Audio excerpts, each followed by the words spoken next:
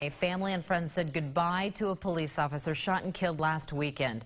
Lisa Benson went to Topeka for an emotional funeral service that police department has experienced far too often. Corporal Jason Harwood's funeral took longer than scheduled, but his supporters didn't seem to mind.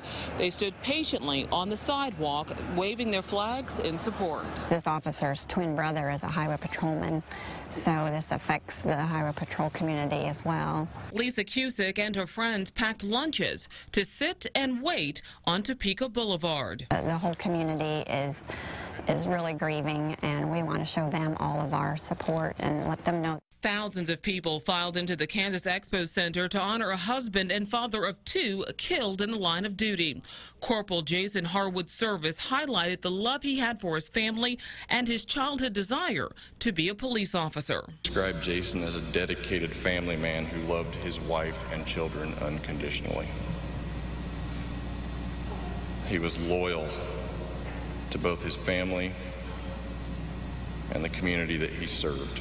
Cusick's flags waved in the wind as the funeral ended and the procession for Corporal Harwood began. Respect and honor. Respect and honor.